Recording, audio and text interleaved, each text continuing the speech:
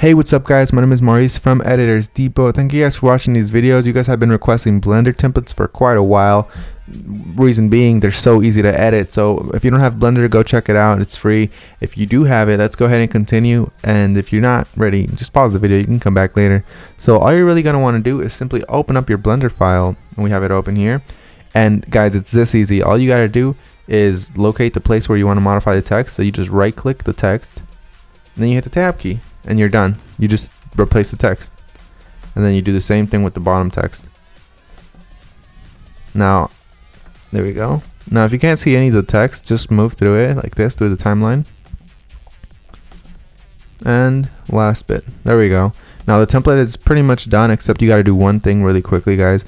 It's really simple. I'll go ahead and go through that now. So all you're going to want to do is simply come to these render settings here and select the place where you want to save it. Now we're going to select our desktop. And we're going to name it Depot. And then on top of that, you also want to make sure when you scroll down, the H.264 is either H.264 or it's saved as QuickTime. And if it's saved as QuickTime, make sure you bring the video codec quality all the way up. You change it to H.264 video codec, and you turn AAC audio on. There we go. So you're pretty much done, guys.